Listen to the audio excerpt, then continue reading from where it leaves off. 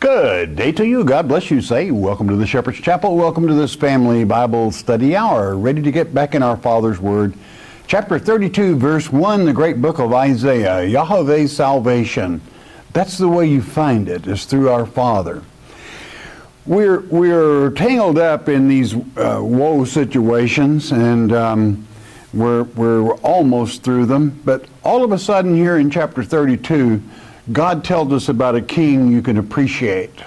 He tells us about someone you can appreciate. So let's just, without further ado, a word of wisdom from our Father.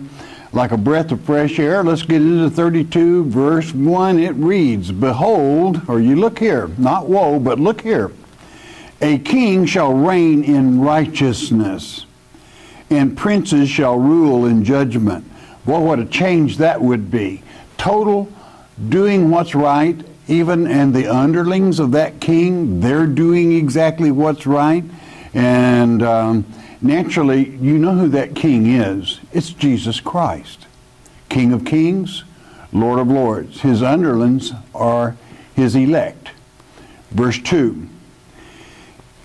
And a man shall be as an hiding place from the wind, and a covert from the tempest, as rivers of water in a dry place, as the shadow of a great rock in a weary land.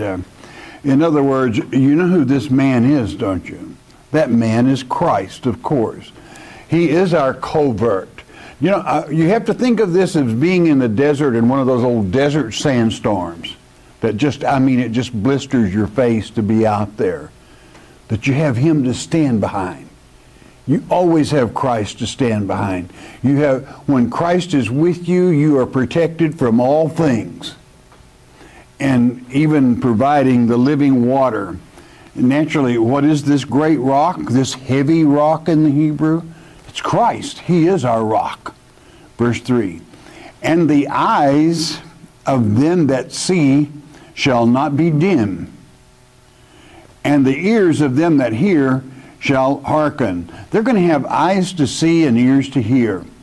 Finally, at last, many more, perhaps, even than God's elect, will be able to see the truth, because it will be directly before them in this King of Kings. Verse 4.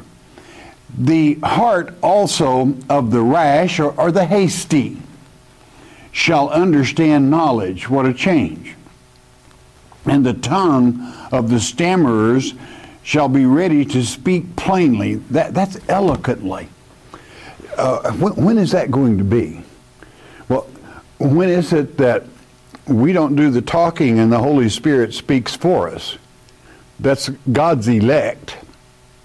As they're delivered up before the spurious Messiah, the Holy Spirit speaks through them, as it is written in Matthew 24, Mark 13, and Luke 21, as well as many other places.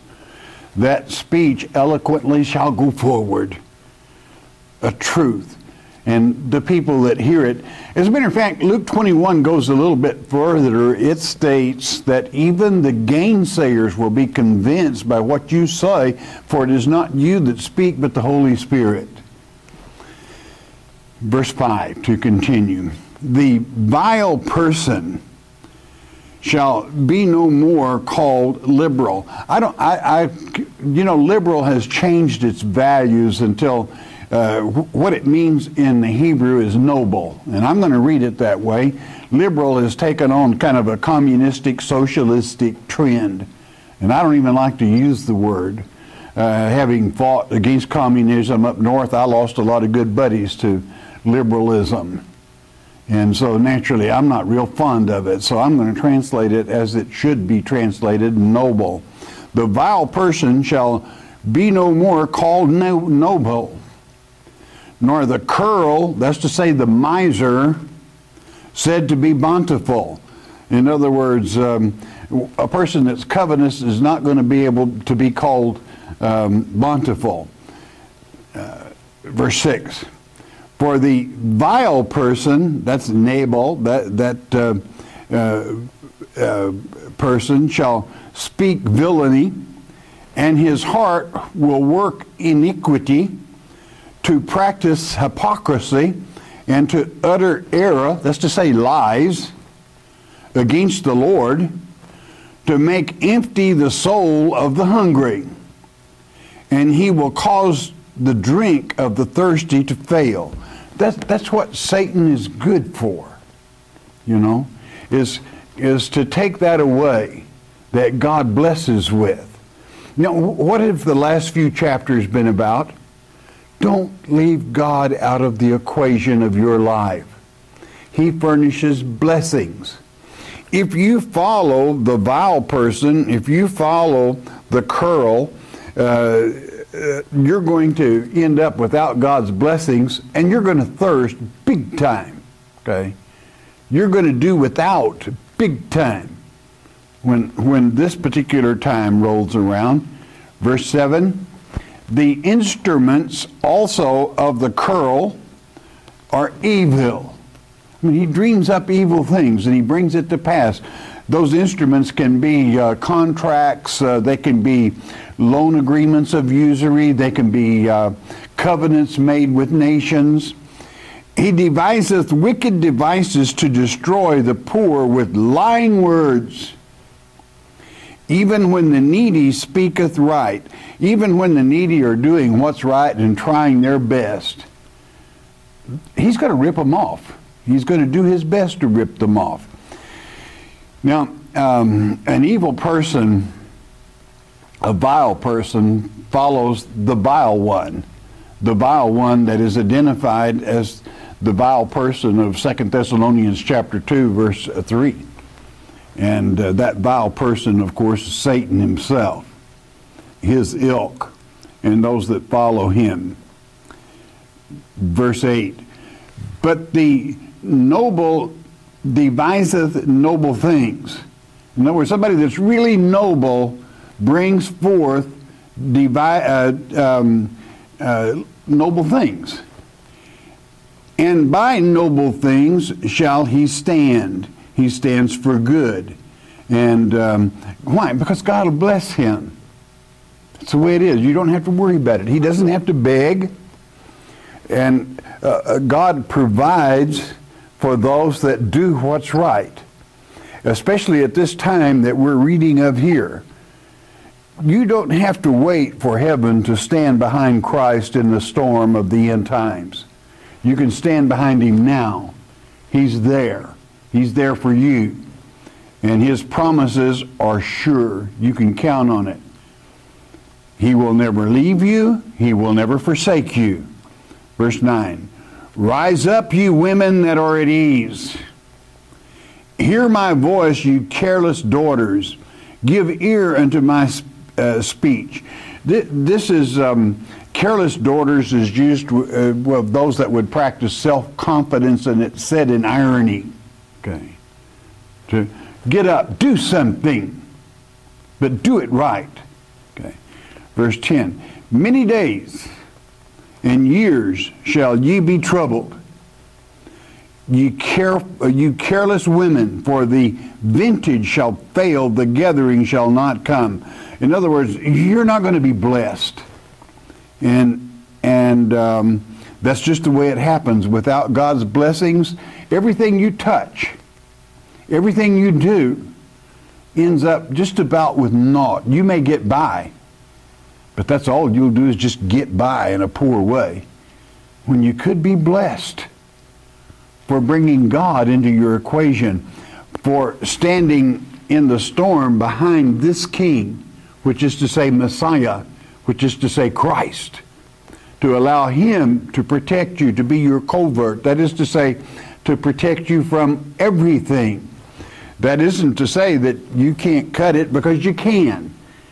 With his help, the storm doesn't bother you. Bring it on. Can-do type people. Why? They serve God, and God is in their life, and God blesses. 11, tremble you women. This is symbolic of Israel that doesn't believe in a way or isn't following. Tremble you women that are at ease. Be troubled, ye careless ones. Strip ye, and make you bare, and gird sackcloth upon your loins. In other words, you're going to have a sad old time of it. Now, you're supposed to be doing something, is what God, I hope you get the point here. You're supposed to be bringing God into the equation of your life. You're supposed to be talking to Him, consulting His letter, whereby where He'll have a reason to bless you. If you don't give God a reason to bless you, you rest assured He won't. You won't have to worry about it. You might as well get set up. You're in for a sad, old, miserable time for many years without that King, without Christ. Verse 12, they shall lament for the teats, for the pleasant fields, for the fruitful vine. This is that you hire people to beat their breast when there's sorrow and shame. So you're going to have to, and that is masculine, you're going to have to do a lot of hiring, for you're going to have a lot of sorrow, a lot of grief to bear. Verse 13, upon the land of my people shall come up thorns and briars, yea, upon all the houses of joy in the joyous city. All those happy homes are not going to have any happiness there. They're going to fall apart. Why? They're not consulting God. One of the chapters prior, running off down to Egypt for protection, protecting in armies, gaining protection or feeling protected by armies, by mortal man, and leaving God out of the equation.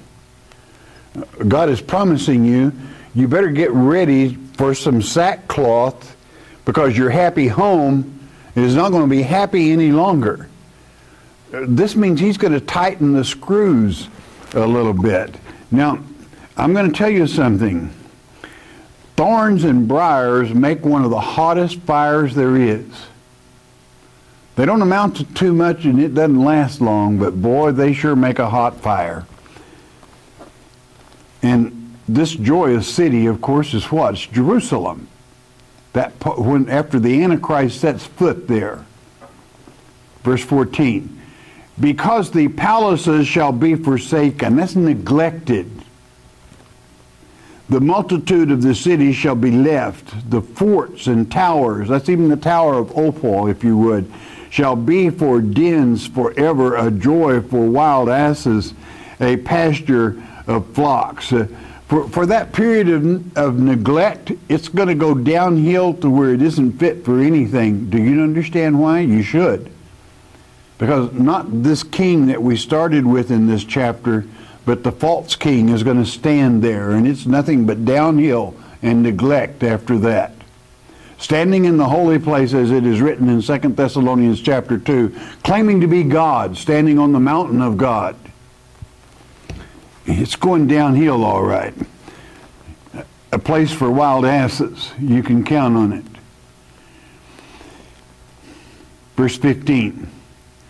Until the Spirit be poured upon us from on high. Oh, what Spirit is that? The Holy Spirit, of course.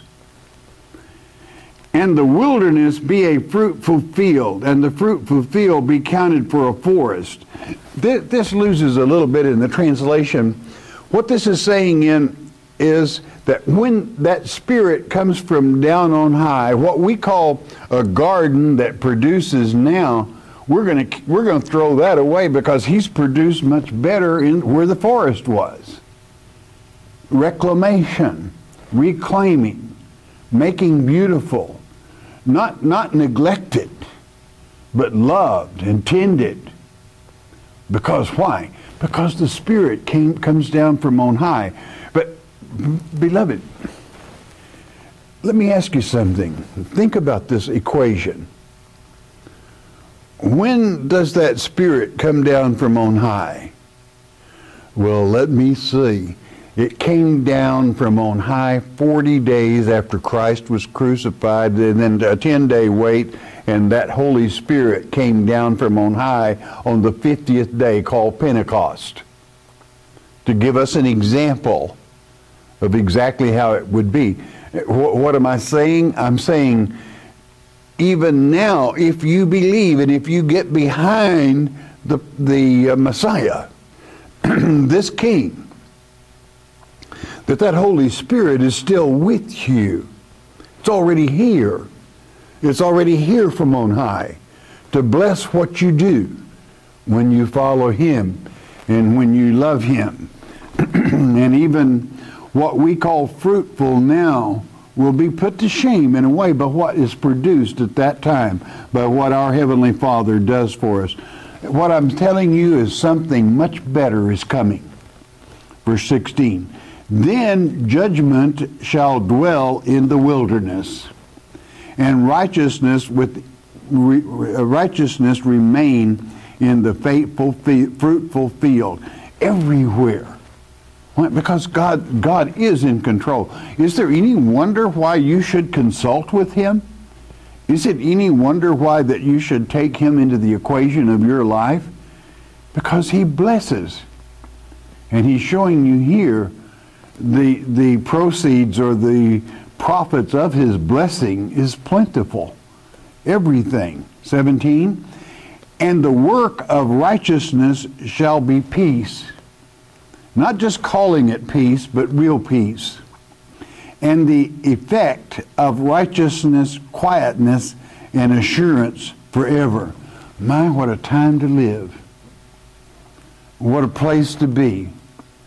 Is to be with our Father. And then just a little caution and a little reminder, He could be with you today. All you have to do is ask. All you have to do is receive.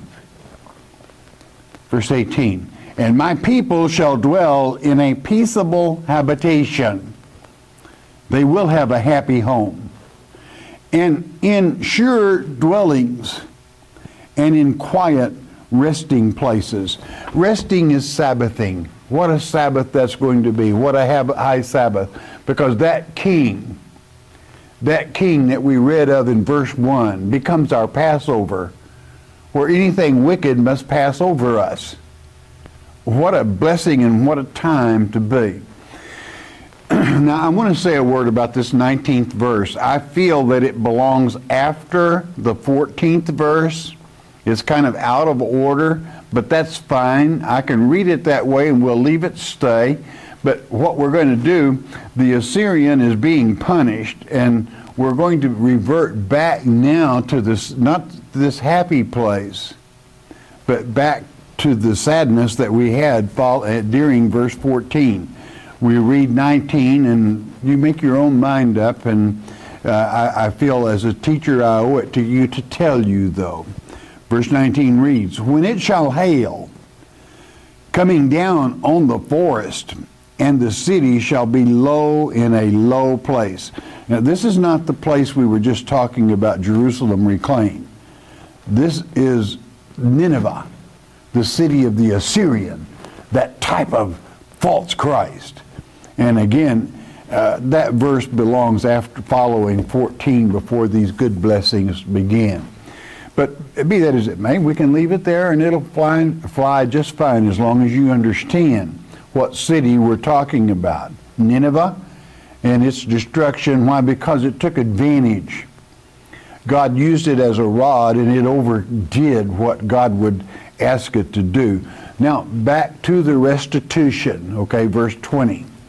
Blessed are ye that sow beside all waters, that send forth to the feet of the ox and the ass. What blessed translates happy. But do you understand? Don't read over that. You know, many people are couch potatoes, or they go to a church where they're just a pew potato. They never do anything. What did it say here? It said, blessed are ye that sow beside all waters. They're doing something. They're sowing truth. They're living it. They're participating in it. And naturally, they send forth, they're working the very soil itself with the feet of the ox and the ass. And it means, in a way, they're ranging free and sowing and doing God's work. So that's what you need to do. Do you want his blessings? If you really want to be super blessed, that's what you do. You share the truth. You protect your credibility. I'm not telling you to go out on some corner and shout to the high heavens. That would be idiocy, and you would be called an idiot. And no one listens to an idiot. Okay. So when an opportunity prevails, plant that seed. And how your Father loves you for that. Because you're doing something. You're sowing seed to all beside all waters. That means sow it where you know it's going to produce, because it will be watered. That's why you pick and choose and feel free for free pasture, free grazing rights, free feeding rights to the truth of Almighty God. What a beautiful chapter, this chapter 32, providing that prince and the king, the princes, I should say, and the king, being God's elect, and the Messiah himself, and the sowings of seeds of truth that bring joy and happiness and contentment to a very troubled world. A troubled world where the storm is brewing and the east wind is blowing, the blistering heat is building. But with Christ, you're protected. Let it come. We know from prophecy the end times are kind of tough times for those that are not with him and behind that rock and on that rock, and that rock is Messiah. What a beautiful chapter and what a beautiful message. Chapter 33 and verse 1. Here we come to the fifth of the 6 woes. Listen to it. Woe to thee that spoileth. Do you know who the old spoiler is? That's one of Satan's names. And of course it has to do with the Assyrian, that type. And so it is. And thou wast not, woe to thee that spoilest, and thou was not spoiled, and dealest treacherously. And they dwelt not treacherously with thee. When thou shalt cease to spoil, thou shalt be spoiled, and when thou shalt make an end to deal treacherously, thou shalt deal treacherously, they shall deal treacherously with thee.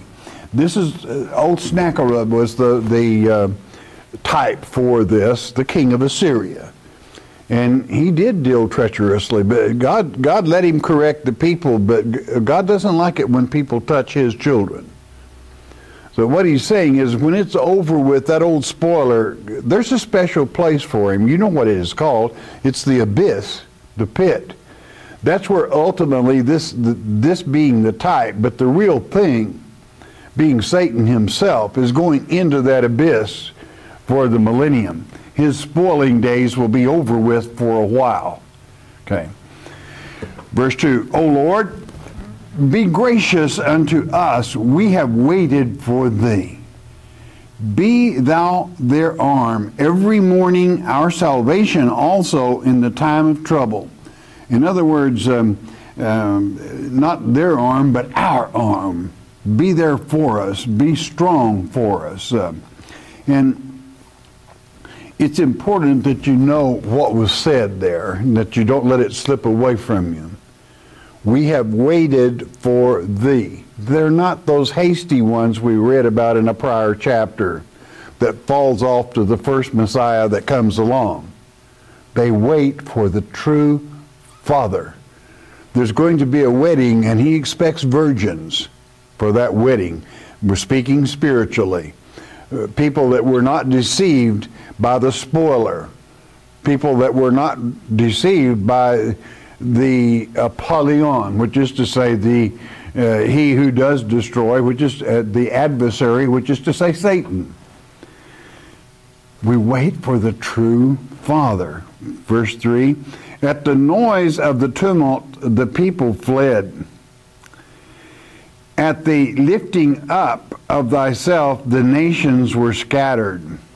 In other words, when the enemy was coming, the people did scatter. Verse 4, and your spoil shall be gathered like the gathering of the caterpillar, as the running to and fro of locust shall he run upon them. He's going to strip the Assyrian army. They're going to be spoiled. And just as his children and the locust army stripped Israel, he's going to get stripped. His time is coming. Verse 5, the Lord is exalted, for he dwelleth on high. He hath filled Zion with judgment and righteousness. Jerusalem is going to receive that justice and righteousness. Ultimately, what will be right, and what is wrong will be tagged and labeled wrong. Verse 6, listen carefully now. Wisdom and knowledge shall be the stability of thy times. What gives you stability? Don't read over that, beloved. I'll ask it again. What gives you stability? Wisdom and knowledge shall be the stability of thy times, and strength of salvation. The fear of the Lord is his treasure. The reverence of Almighty God is your treasure. Why? Because it brings forth the knowledge.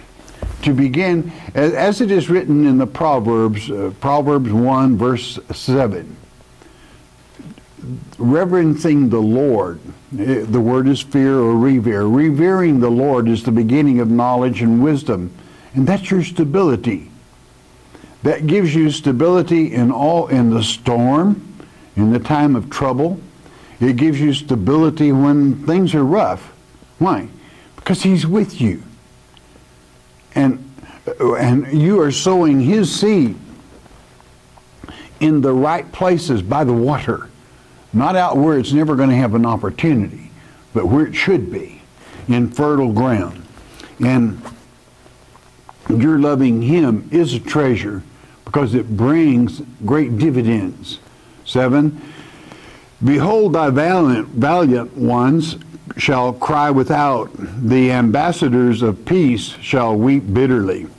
When Sennacherib was coming, the Assyrian, they sent out ambassadors. He kind of laughed at them. Okay, payday comes. What goes around comes around. And I'm speaking historically now. He really made light of them. He was going to conquer. He could care less about peace. He was going to conquer. Verse 8, the highways lie waste. The wayfaring man ceaseth. That's just, you might say, the mortal flesh ceaseth. He has broken the covenant. He hath despised the cities. He regardeth no man. We're talking about the Assyrian. They'll cry peace, peace, peace. They'll send ambassadors, but there will be no peace. Now, I want you to understand this real good, because prophetically, what does it mean? We're going to do road maps. We're going to do try for peace. We're going to shoot for it and everything. But do you think that the Antichrist is going to be dealt with?